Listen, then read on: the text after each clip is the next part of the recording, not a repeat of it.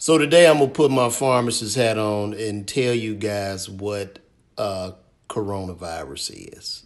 Um, so basically, coronavirus it occurs in humans and in animals, and we've experienced coronavirus before.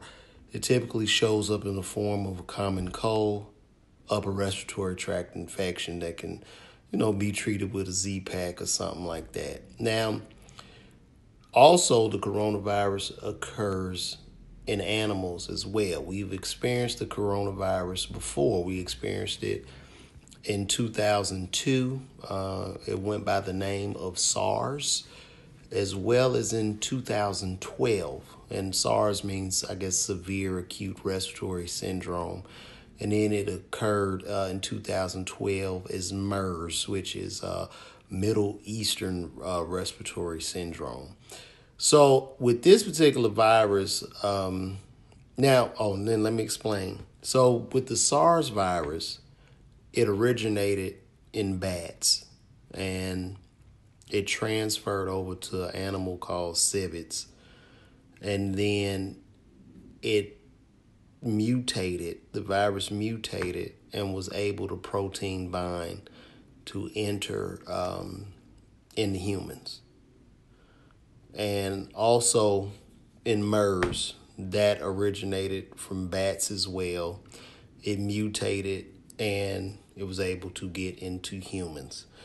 This particular coronavirus started in Wuhan, China, and they're believing that this either came from a bat or a snake because these viruses are in these animals all the time. And once again, the virus mutated. It was able to protein bind and get into a human. Now, this virus is pretty dangerous because it can last, they're saying, and I could be, some of this shit I'm wrong on, so I know y'all gonna be in the comments, no. But listen, I'm giving you my shit, okay? Now, this particular virus can last outside of the body for up to 24 hours. And it can be spread through cough, through droplets and things of that nature. Now, I know the media is putting out that this is a very dangerous virus. However, the coronavirus, which is, they classified it as NCO-19, because it's a new virus. They don't really have a name for it. They've classified it as that.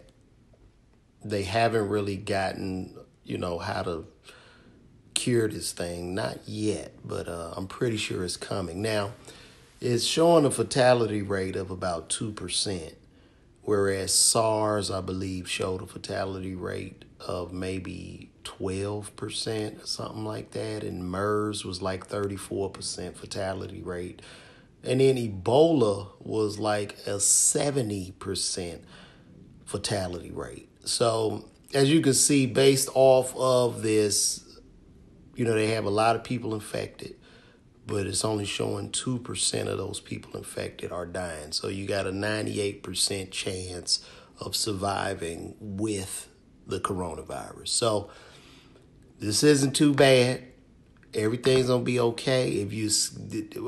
Ways to stay away from this, stay out of Wuhan, China.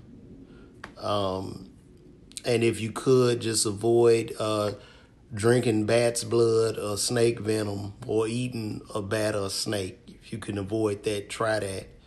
And also, if you're scared somebody cough or something, keep you some damn Lysol.